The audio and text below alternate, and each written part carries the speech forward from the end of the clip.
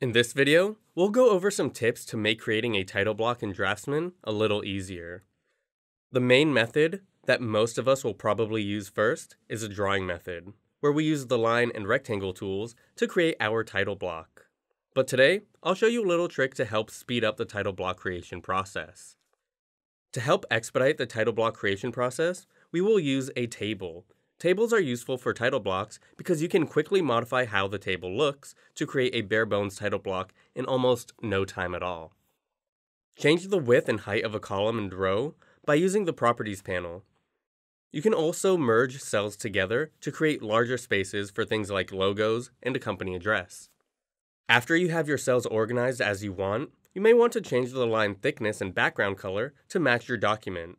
First, let's change the line thickness. Again, this can be done for the outer and inner lines by using the pull-downs in the Properties panel. Next, let's change the background color to have it blend with our document. Select the table, since we want to change the background for the whole thing. Click on the colored square next to column width. Here, we can change the color to anything we want. Don't forget that you can also change the transparency as well, from fully transparent to opaque.